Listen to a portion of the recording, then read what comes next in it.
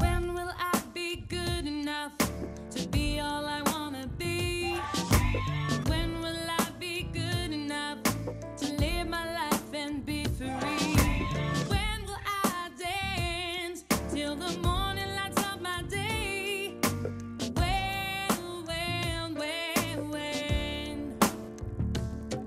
Vibrations of light, vibrations of hope, vibrations of peace. Would you tell us, Siegfried, about your personal reasons for, if you were prepared to share that, for this whole sensational organization being developed, and would you be prepared to do that? Sure. Actually, what got us into this field was our experience with our own son.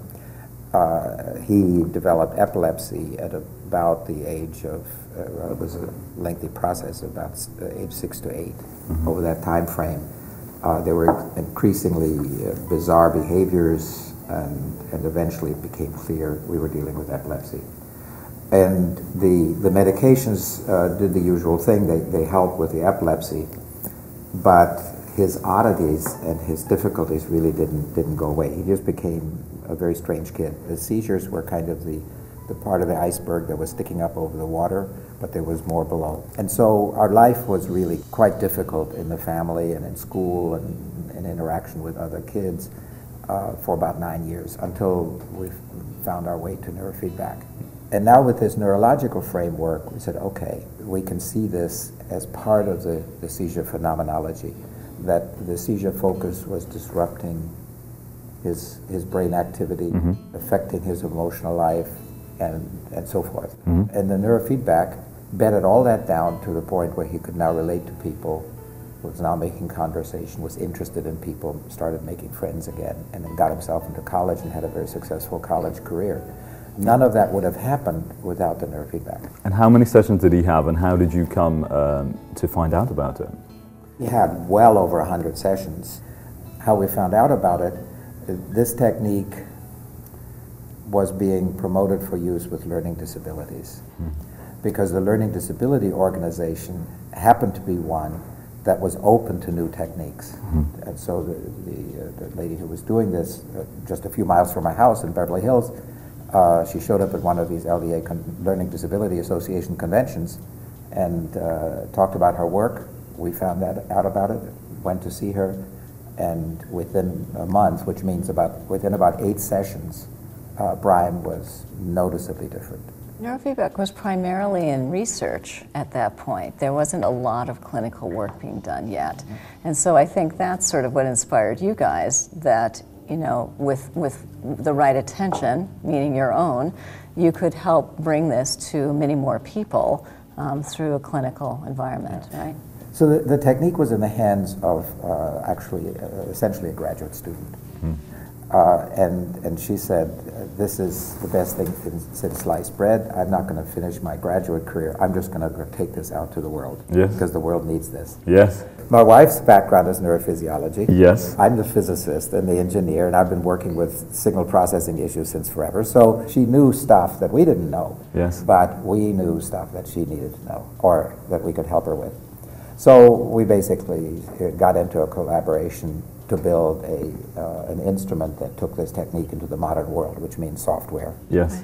Took an analog instrument, made it a digital instrument, computerized the technique, and so forth, and that now allowed us to have it available more cheaply. And then Sue, your wife, opened her own clinic and became a clinician, and from there the two of you basically launched this field. We've taught in about 10 countries. And in all those countries, there's a foothold now where this is starting to take off. Brilliant. We want to see this technique as being implemented as early as deficits are identified. Absolutely. And we don't have to label them. We don't have to poke and say, okay, was this child abused and so forth. Yeah. Just no, there is dysfunction. Let's deal with the neurofeedback. Let's train the brain back to good function. With your son, he had 100 sessions. Well over 100 sessions. Brian. You had 8 sessions and you were seeing miraculous results. So where did he go from, and where did he go? Where has he gone to? What were the symptoms, and then what were the results? You know, in medical terms, you would, or psychological terms, you would say he was Asperger's. Okay, couldn't relate to people. Yeah. You would also say he was Tourette syndrome. He had these tics, right?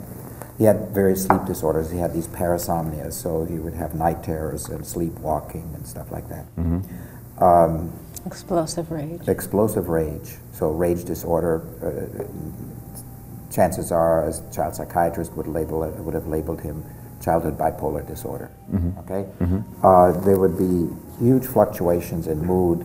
So bipolar-like instabilities, deep depression, often suicidality, and of course it hangs together. He says, "Well, I'm an evil person. I don't know whether I'm even entitled to be here." Right, and then you put that together with physiological depression, and the guy was near the edge. It became a kind of a neurological attachment disorder. He could no longer relate to people. Now things were bizarre. I mean, he couldn't stand teasing. He didn't understand humor. Couldn't make sense out of conversations. So. And then his little sister passed away. Yes, and sister passed away at 14 months. So that was a crisis in his life, because undoubtedly, he resented all the attention we paid to his baby sister. Right? He says, wanted her out of his life. She died. And he says, "Oh my God, I killed my sister." So that sent him into a deep depression. He didn't have any easy relationship with other people, including his parents. Yeah. How is Brian now? Well, he passed away, but sort of a freakish thing happened after he started to do so much better. I mean, he went to college and had a very successful time in college, but he was determined to go off all of his medication for his seizures. And although the seizures had been reduced dramatically, he was still susceptible to some isolated influences, like there's certain spices that he was hypersensitive to. And because he wasn't at home and they weren't controlling it, they think he may have eaten something that really affected him so strongly in the middle of the night that he couldn't control it, and he had a grand mal seizure and he passed away. But the benefit of the neurofeedback treatment on all the rest of the things that he was doing up until that point had been so massive that everyone had great hope that he'd be living independently and on his own. It was tragic. If we had known then what we know now, he might still be with us. Of course, that galvanized, as if we still needed it, it galvanized us even further.